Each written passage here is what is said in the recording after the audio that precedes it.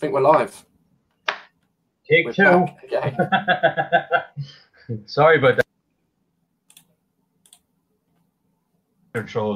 Internet troll nerd, something. Programmers. I'm going to blame programmers, like I always do for everything, because it's always their fault at the end of the day. Martin, hello again. Hello again. How are we? All right. So Dan was with us. It looks like Dan is en route home now. So sorry, Dan. He had two good tips for us though. Yeah, he had Leverkusen are playing Mainz and over 3.5 goals was that.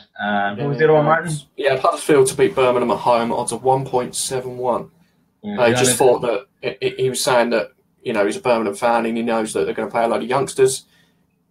Huddersfield will probably rotate as well, but he doesn't expect Birmingham to get anything out of the game at all. So it's hard to imagine, like, isn't it? Because their first team is bad enough. I can't imagine their second string is any much better. I mean, they need to concentrate on the league, let's be honest. Otherwise, they're going down. So, yeah, I can understand as well why Dan don't like the FA Cup, because they don't, like, Birmingham don't really put in much effort. And for me, give you my tip for Saturday. Obviously, said it once before, but I don't know what happened to the live video. But West Ham to beat Wigan. It's my team, and you might think, he's just saying that because he supports West Ham. But at 3.02, it's unbelievable value. Don't forget, Wigan, yes, they're top of the league, but there's a 2-division gap. And as I mentioned before, which didn't come out, only 6 times in the last 30 games have League One opposition beaten Premier League opposition when they've been hosting them. So even based on that stat as well, we've got great chance. We'll rotate. Wigan will probably be full strength. They just signed James Vaughan, actually, from Sunderland, but I think he's cup-tied, thankfully for us, because he's half-decent player. But we should have too much for them, and 3.02 for me is stonking value, when I think it should probably be around 2.5-ish. Yeah, it's a funny price, isn't it? No one can work this price out and why the bookies have gone like this. It's very strange. I know, like our big players Lanzini and Arnautovic are injured, but were they going to feature anyway? I'm not so sure. It's weird, huh? It's definitely worth jumping on, even if like me, even if in my head sometimes I don't think they're going to win, but if they scream value, I've got to go for it. And this is a bit of both. I think we're going to win, and we're massive value. So yeah, everyone jump on it. Blame me if it doesn't come in. I know obviously we mentioned it before. Sheffield Wednesday and Reading is tonight as well. You were saying you were saying if you had to pick something, you'd be looking at the draw here. Yeah, I would. I'm not even going to watch it if I'm being honest. I'll be down the pub, I think, later on. Both teams are in pretty poor form. Neither team wants this distraction of the FA Cup because they want to stay in the league. They'll probably rotate heavily. But then again, on the flip side, neither team will want to replay either. But personally, I can't separate them, so I would go down the middle if I was having a bet. It'll be one of those games, if it's 0-0 at 75 minutes, managers to just throw on all of their subs and, go see something then, So it's one of those ones for trading. I suppose if it gets that late to 75 minutes is 0-0, then you'd be laying the draw or laying the 0-0 score, because by 75 minutes it'd be under 2, wouldn't it? Usually be under 2 by 75 minutes anyway, it'd be odds on by then, I think. Sure. It should be. So I used to love stuff like that. You'd be praying for 0-0 in games and then waiting. Is there anything else tonight? There's Serie B is back. I think it was back last weekend. So I'm not going to ask you about Pescara versus Perugia, which does look like to be a fairly decent game. I love Serie B, and I miss Bet365 when it was here in Poland before the government kicked everyone out, and they used to show all the matches. I used to watch a good bit of Serie B. Saturday then. So we've spoken about Wigan and West Ham. And any other ties? Sorry, Watford, West Ham.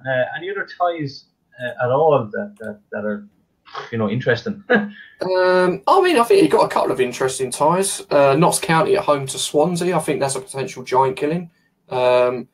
It's free. League Two against Premier League. Even though I was saying before, West Ham, Wigan are only 2 divisions apart. These are 3 divisions apart. But Notts County playing a good pitch. Swansea, will they be up for it? I don't know. Quite an intimidating atmosphere. I think it'll be rammed at the county ground. So I think there's a little bit of value on Notts County there to at least get a replay out of it potentially. That'd be even worse, man, for Liverpool. Like Liverpool beat Man City, lose to Swansea, and then Swansea go and lose to Notts County. So technically, that means Notts County are better than Liverpool. Exactly. It's like that. I need to dig out that website. What's it called? I think there's a website, the unofficial World Champions of World Football or something like that. Do you know this one that I'm talking about? No, I don't actually. I have no idea what you're talking about. Oh God, I gotta find it for you, man. It's really good. They track every match that's ever happened since I think since the Jules Rimet was the World Cup trophy. I think that's how far they go back. And so like every match since then, so it shows who is actually the world champion at the moment. Like there was a period where Scotland were world champions there for a while. It's brilliant, it's class. What else is on? We spoke on the podcast about Valencia and Real. You had picked Valencia, didn't you? Yeah, Valencia on the handicap, +1 on the handicap. I can't remember what the odds were now, but it's definitely value considering what Real Madrid are going for at a minute. They just can't buy a win. Lost to Leganes in the cup. I don't know how Zidane's still in a job. He's got to have some dirt on Perez, surely. Ooh. You know what it is? Right? I was listening to. Do you know Graham Hunter, the Scottish writer who does the Spanish league? You know him? No.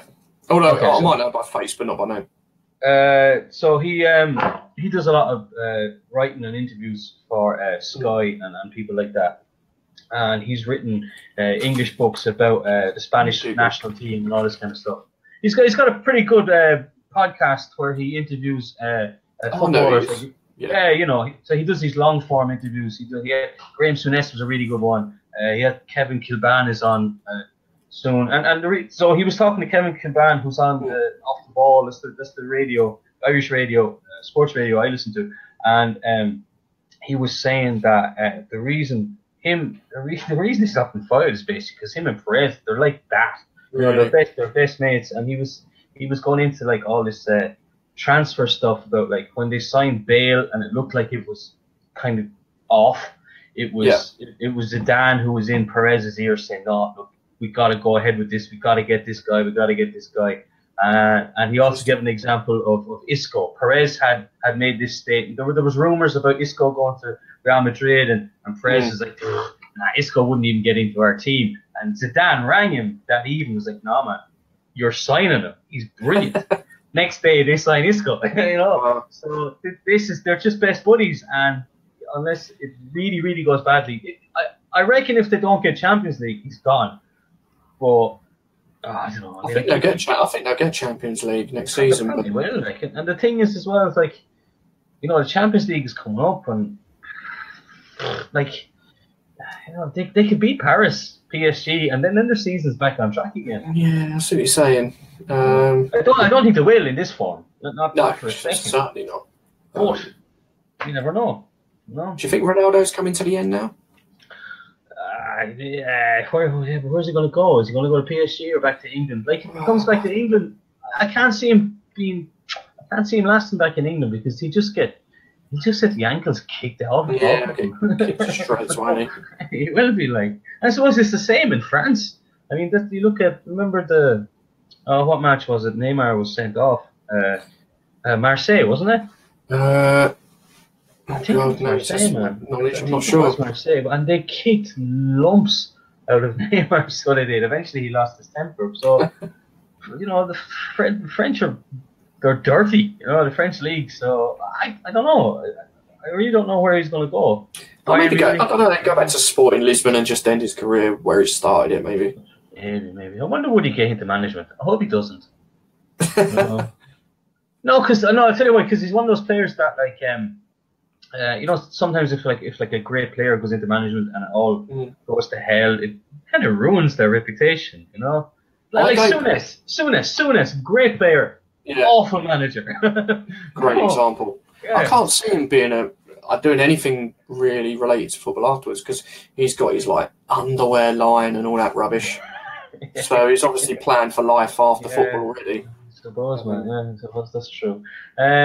Is there anything else happening on Saturday? On Saturday, I think Leicester will win it, but I think Peterborough Leicester the early kickoff.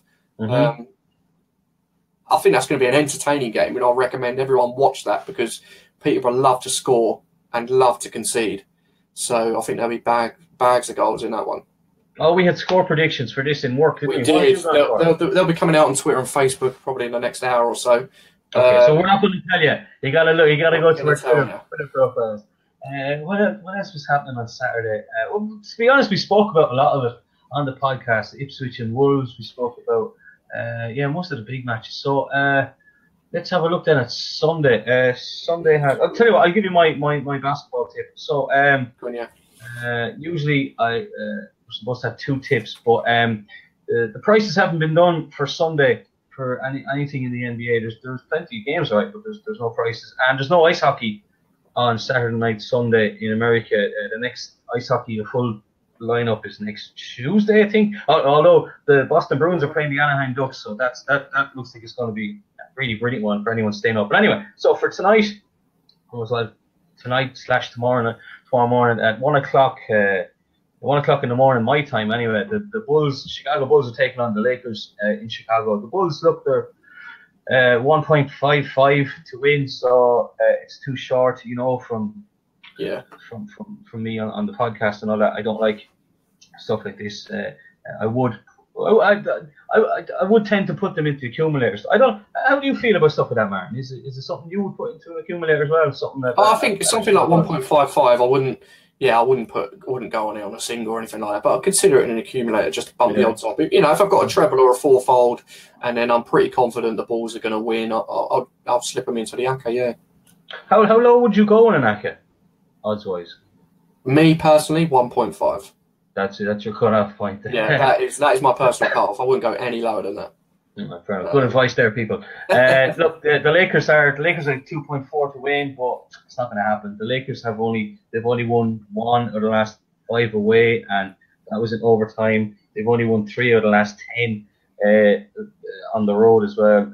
The Bulls are fairly good at home. Their recent record isn't good though. They've only won 3 of the last 5, but one of those was against the Golden State Warriors, who are just amazing and are probably going to walk it this season. Hopefully they don't. Hopefully someone will give them a good test in the playoffs. But they're 6 out of 10 overall at home, and so I've gone with the handicap here because there's no point in betting on a 1.55. So the handicap's -4. So you can get Chicago Bulls -4 at 1.91. And looking at their handicap record as well, they've beaten the handicap spread in 14 out of 23 at home. So I think they'll do it here again. The Lakers, sure, they're on holidays already. Like they're just thinking about next season, and they're already they're talking about who they want in the draft and all that kind of stuff. So their season is pretty much over. The last 5-10 games they'll be playing for pride, and they might just step back up again. But I don't know. Look, I've been wrong before, as you know. But the Bulls -4 handicap, they've covered that low handicap loads already. So have a look at the stats yourself. I know I recommend I've forgotten the name first. Vegas Insiders. Vegas Insiders NBA against the spread. It's quite a long thing to Google search, but you'll be brought to it straight away. It's a really good website. That's in need of an overhaul. It's ugly as hell, but it's very good for stats nerds like me. Sunday then, Martin. Just quickly on the FA Cup, Cardiff are playing. Cardiff are not playing Newcastle. Chelsea playing Newcastle. Yeah. Cardiff are playing Man City. Home win and away win. Chelsea, Man City, in my opinion. As I say with anyone looking to bet on a cup game, probably best to wait for the lineups if you're unsure of what the teams are going to be, because you never know. But even with Man City playing kids, they'll probably still beat Cardiff. And but then again, if Chelsea play kids, Newcastle might have a little bit of a glimmer of hope there. So Wait for the lineups, but on paper, it'll be a comfortable Chelsea-Man City win for me. Oh, can you hear that? Can you hear that? Is that a kid? The mother-in-law has arrived. Oh, here we go. It's getting real now. I know we did chat about it already. You're going to have I'll give you my Sunday tip. Sorry, Sunday tip, I've written a couple of things down. Leganes versus Espanyol in La Liga on Sunday afternoon. What time is the game, actually? Let's have a quick look. I think it's early. It's 11 o'clock UK time. Crazy. In the morning. I've gone for under 1.5 goals at 2.17.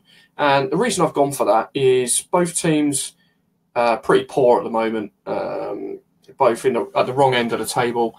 Like Leganes' last 3 games been 1-0, 1-0, 1-0. Espanyol haven't scored in the last scored 1 goal actually in the last 3 games. And if you look at the head-to-heads, back in August, Leganes Espanyol was 1-0, and exactly the same fixture last season at Leganes was 1-0 as well. So you can see why I've gone for it. They just don't score goals at the moment, and both sides are averaging under a goal a game. So I think under 1.5 goals at over evens is cracking value for me. So that is my tip. Yeah, very good. It's almost binary, isn't it? 1-0, 1-0, 1-0. Yeah, it'll probably be 4-4 now. That'd be my luck this week. Like last few days, I've been let down like by 1 or 2, and put 50p on 4-4 then, just to cover yourself. And you're going to watch AC Milan Lazio as well, aren't you? I am, yeah. It's just one of those fixtures that I've always enjoyed watching. Back in the 90s, I used to love it. We had a cracking programme on Channel 4 in the UK, Italia Football. And yeah, I just loved it ever since. And it's going to be an interesting game. I mean, Lazio are probably in the better form of the 2 sides. And I think there'll be goals. And yeah, just looking forward to watching some entertaining Serie A action for once. Yeah, lots of big, dirty late tackles and yellow cards. Great. Yeah. A crazy stat. I'll say it again. A crazy stat that I mentioned on the podcast. And I only had records up to the last 25 years. Lazio have not won a Serie A game against Milan away from home in at least 25 years. It's crazy. That's insane. And they're good odds, I think, Milan. I think they're like 2 point. Let me quickly check. 2.2, 2.4. Yeah, something like that. 6-4. Fractional odds there. Come on, internet. Don't let me down. 2.45. And they're dropping. It was 2. Oh, wow. They opened at 2.8. Wow. It dropped a lot, yeah. So get on there quickly before it drops more.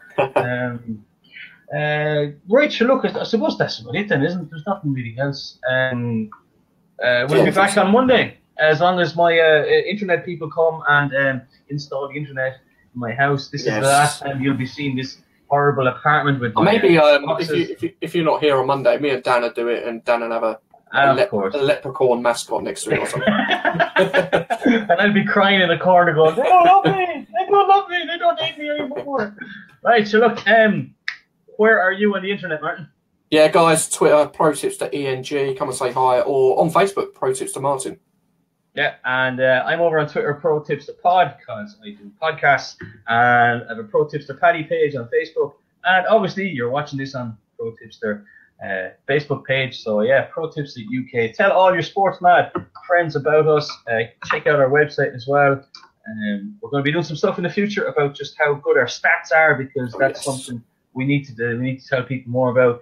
If you want to if you want to track strategies, betting strategies, things like that, you can use our website totally for free.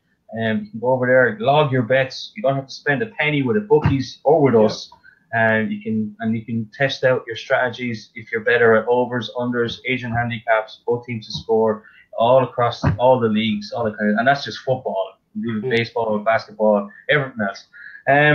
It's a brilliant website, lads. Get over there, check out the premium features as well.